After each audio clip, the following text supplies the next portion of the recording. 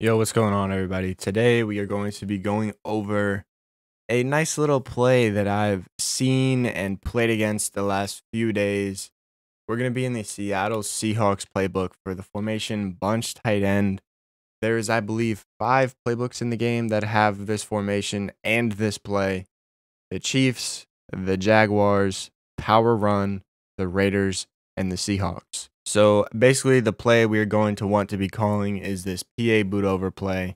We're going to want to pick that, come out in it, and basically what this play does, we're going to come out in cover 2 just because it is a deep half beater and or glitch, whichever one you want to call it.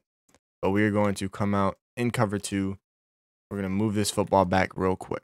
These videos are most likely going to be shorter if they are just like a one play thing or like, I don't know, like just a few plays. The mini scheme videos I plan on dropping eventually.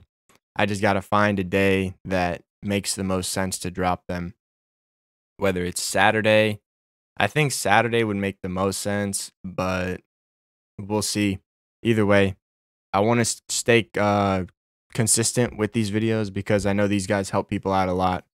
So it helps them get better at the game, helps me grow my channel, and you guys showing love means the world. So I want to stay consistent with these. It's the least I could do, help you guys out with the game. But like I said, this is the play that you're going to want to be calling. PA boot over. You're going to want to streak Y, slant the B receiver, and then put RB on a angle route, which you're going to need backfield apprentice for or backfield master, whichever one. Any chem that you can get an angle route with, you're going to want. But either way, like I said, let's snap this play. You're going to have a delay fade on A. And as you can see, it just gets over top of the deep half every single time.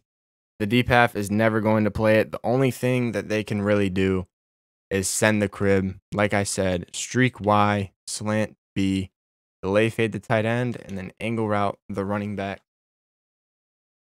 You're going to want to snap the ball, roll out, and as you can see, the deep half gets pulled down. Tom Brady has a noodle, but either way, Tom Brady has a noodle that's going to get over top of cover 2 and cover 3 when they put a deep half on the right side. So let's go on instant replay. So basically, as you can see,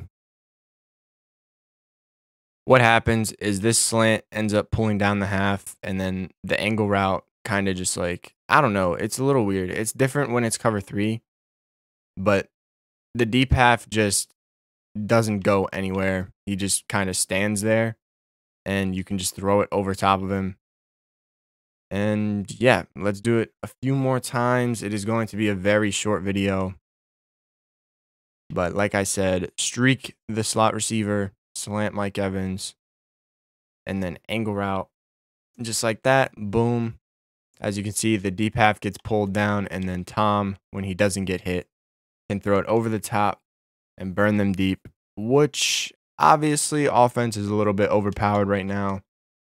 But like I said, I'm all about helping you guys get better at the game, whether it makes the game a worse or a better experience for me. As long as there's no bugs involved, like DC glitching or any of that, I will never share any of that, obviously, because 1, I don't do it, and 2, I wouldn't recommend doing it. So that is going to probably wrap it up for the video. Let me do it one more time right here. Slant Mike Evans, delay fade, and then angle route the running back. This is in the bunch tight end formation, and it is PA boot over. You're going to want to pass lead that over top of the deep half. And like I said, obviously this is cover 2, so the middle of the field is going to be open.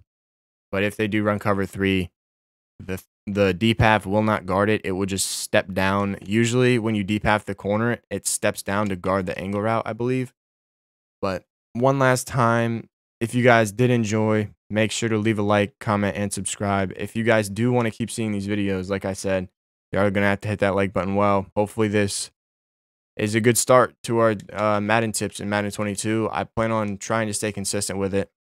But like I said, I will see you guys possibly tomorrow. I don't know with what video, but I will most likely have a video for tomorrow. And I appreciate you guys. Let me know if this works for you online, and peace out.